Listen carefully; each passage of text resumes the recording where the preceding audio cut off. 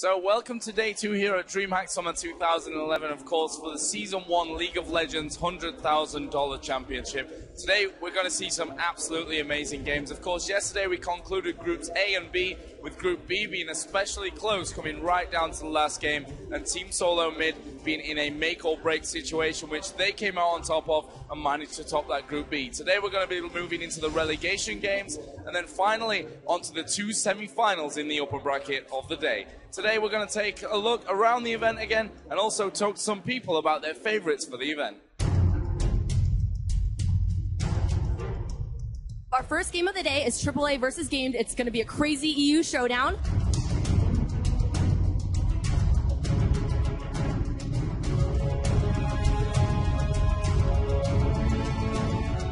We are going to see Soaz initiate this fight. Kevin's in a little bit of trouble here. Soaz is going to be in there and annoying, although we will see Kuji go down first of all. That's not the greatest thing for against authorities. We see Candy Panda. Rocket jumps in onto Soaz. Ignite was put out there, but we see a very aggressive counter push once again. Candy Panda is going to go down. Kevin is there for the taking if they go around. Not quite just yet. Nif will go down. They can continue to push here. Everyone is flashing towards that. This is going to be definitely the Nexus down. AAA will move on in this relegation match and be the third team. Final request. So I got denied a high five from you yesterday. Can I have a high five today? I don't high five. What do you think to League of Legends as an esports title? Oh, I think it's a great title for esports because I watch mainly everything like StarCraft and all the different things as well as Heroes of Newer. But League of Legends really has its own kind of speciality to it, how it has all these different things about it, to do with the different lanes, to do with how many people, like the entire community that goes well with it, as well as it can be like a family and fun-friendly game, but it can also be really competitive and really skill-based. So I think it's quite one of the best esports that I've watched so far. I started playing League of Legends, some friends of mine showed me, and since I've been playing it all the time. I think it's the best esports game, and I'm always watching their streams, and I love the game. That's the main reason I'm here at Dreamhack as well. Fnatic versus CLG. Round of applause for the teams.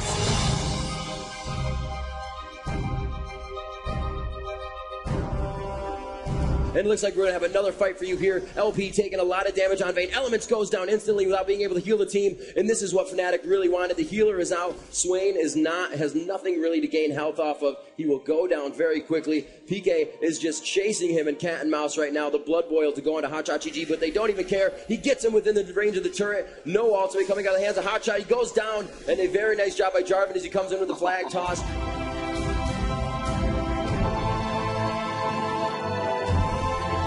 That could go really, really bad for Fnatic right now. If CLG take the proper clipper initiative, and there it is. Oh, wow. Exactly what Fnatic needed, or did not need at that point in time. CLG able to get a huge amount of damage out. And it looks like this will be game. However, they do have 3 members coming up right now, so they may be able to push them off. No, it's going to be a 5v2 situation. And ladies and gentlemen, Fnatic able to push CLG back to the 5th place game. All right, we're here with Becca from Fnatic. Congratulations, that was an awesome game. Good job. How do you feel? It's awesome. That's the only word I can say now. Really awesome. Game DE versus Counter Logic Gaming. Unfortunately, both teams lost their relegation matches. Just a slow big fat LP down, but there goes the ulti, and Chaucer will move in with the Valkyrie, and they're going to keep pushing for this one, or at least they should. Flash out by Caitlyn, and they should keep running from this one. Elements is going to come diving in. Heal comes out from Tarek, but I think Tarek is the first man to fall down to the gangplank there, and Kevin's also in a lot of trouble. Great route from Lux. This is actually a lot funner, I think. There's a lot more teams, a lot more competition this year.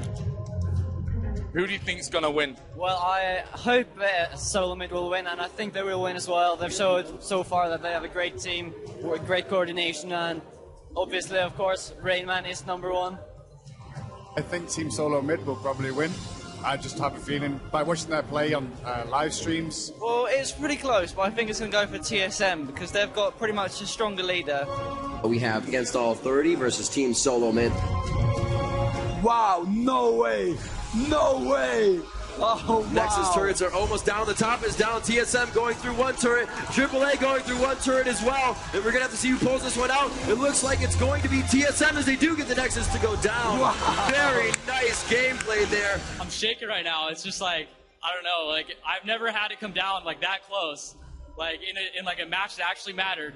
Like come down to a point where like it's either one team's going to win or the other team's going to win. I mean, it can't get any closer than that.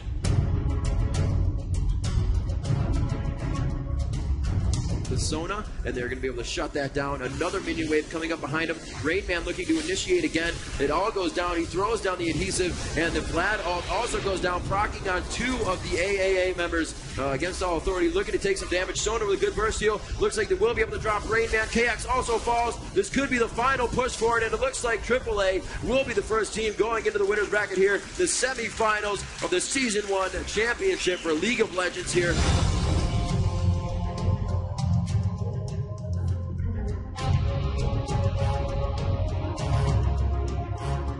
We are seeing a push from Epic now. Let's see what they can do. Focus, is it going to be Sushi or is it going to be Cyanide? They don't really care. They're going to push in, actually. Ulti, of course, is out there from Nunu. We've seen South drop down low. There's the ultimate from Mumu, and Shushi's going to wait. Somehow, Cyanide got away from that one. Not quite enough to survive, but here come the rest of Fnatic. Soraka, surely the focus, first of all. She should fall very quickly to these 3, and they've actually decided to focus down on Dandin as well. Exhaust is on him. Finally, Soraka was dealt with, and I think Dandin is going to go down. Surely they'll be able to catch up with him here, and there we go. Sushi will finish it off, and it is 3 down for Epic.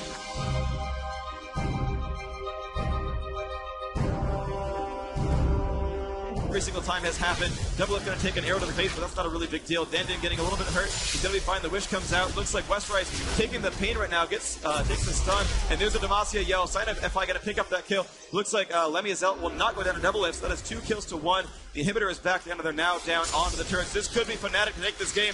The 1 turret is down. Dandin up in the front. The 2 turrets are down. They're now on to the Nexus. Will it be an EU winner bracket final? Looks like it will. Fnatic will win this series.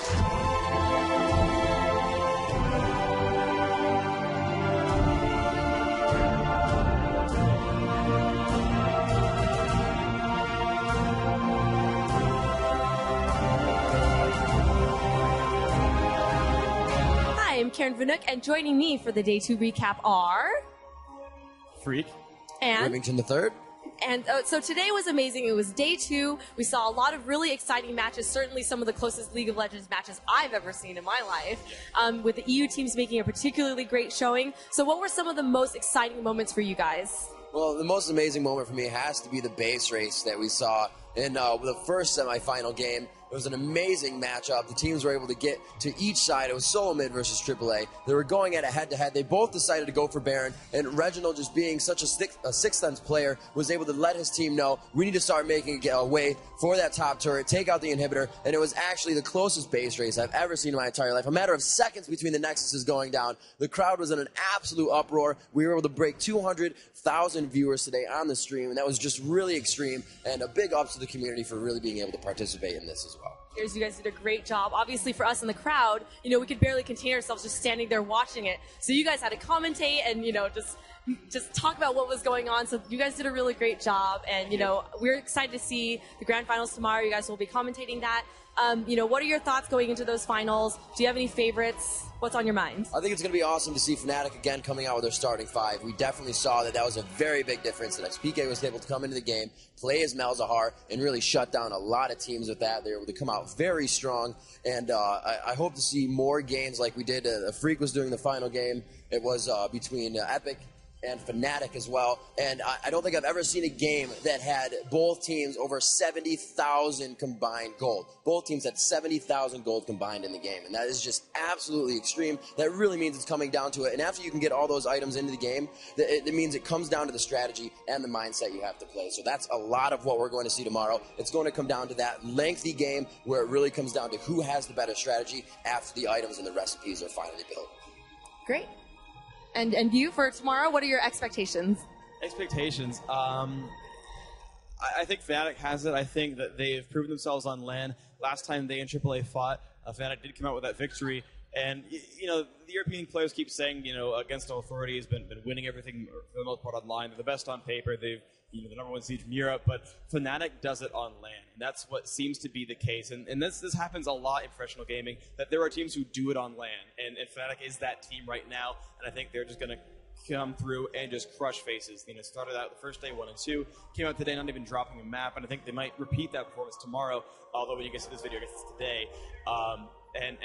In the lower bracket, you know, I think Epic has it. I think Epic is just a little bit hungrier. And even though he said, you know, Dan in the interview said, well, no, you know, usually I lose to my brother. Usually TSM wins in scrims. I think it doesn't matter. I think Epic is, again, the team that does it on LAN. And I can't wait to see them have another showdown today. All right, so it's going to be an amazing day 3. Thank you both so much, and we will see you later on.